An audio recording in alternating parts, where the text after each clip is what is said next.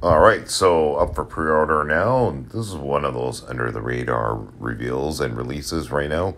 Hellboy and Lobster Johnson look great. The 1,000 Toys. Seen a few reviews on their figures, and they do a really good job on their paint application and articulation. Just a lot of people don't know about them. I've actually reached out to them and asked them a few questions, and they never got back. So anyway, it's if you want to grow, right? Sometimes you got to communicate with some people out there, right? So to get your name out there. But anyways, the figure does look good, definitely, no doubt about it. Price point is a little steep, 155 US dollars. It is 6 inches, give or take.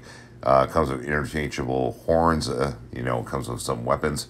Nice box artwork as well too. But it's a good looking figure, but that's a really high price point, right? So, I don't know. I mean, do I think it's overpriced? I think they could knocked it down just a little bit, but I mean, I get it. They're trying to be competitive with other people, right? And 1,000 Toys doesn't release figures on a steady pace like other toy retailers. So, but they do, a lot of Halo figures as well too. If you're not familiar with them, so type in 1,000 Toys.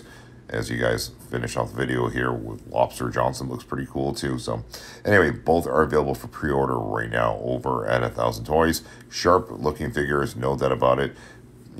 Again, you can tell they take their craftsmanship in action figures very, very diligently and carefully examine all avenues of, fine tuning their figures to make sure they look sharp and clean. Just the price point, I still think is just a little bit too high. Anyways, check it out, guys. Let us know what you guys think. All right, take care.